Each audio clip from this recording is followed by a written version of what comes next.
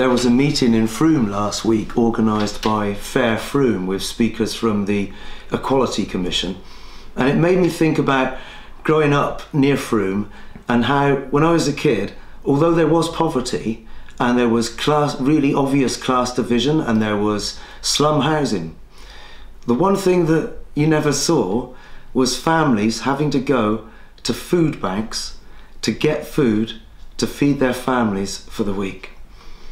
There are people struggling with cuts to welfare in hidden ways all around the country. I was talking to someone the other day who works in a charity shop, and she told me how people are coming in and hanging out in the charity shop all day because of the bedroom tax. They've had to open their houses to people. These are elderly people. They've had to open their houses to people, and they don't want to be at home when they're there. They don't even feel comfortable in their own homes. And this kind of experience of struggling with the day-to-day living and not being able to get the same kind of life that you're always being told everyone's enjoying around you. That's the experience of deep inequality which has grown in our country in the last 4 years and in the last decade.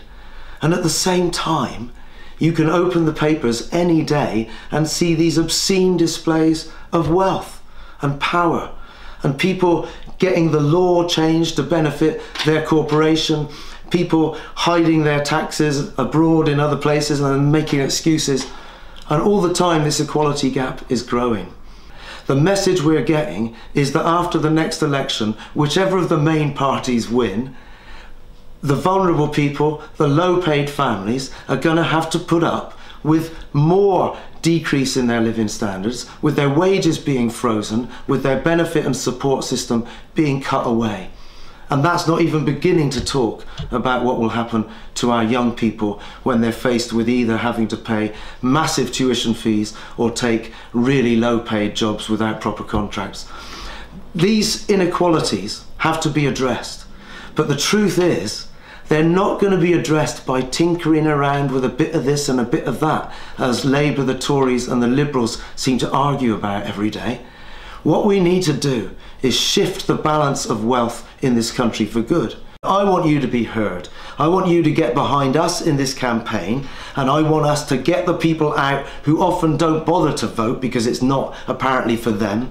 Get those votes out, register what we think, and let's get someone into Parliament who's really prepared to fight for us. I'm prepared to fight for everyone who suffers injustice under this system, and I expect you are too. I want you to join us and help us in our campaign to win the election in May.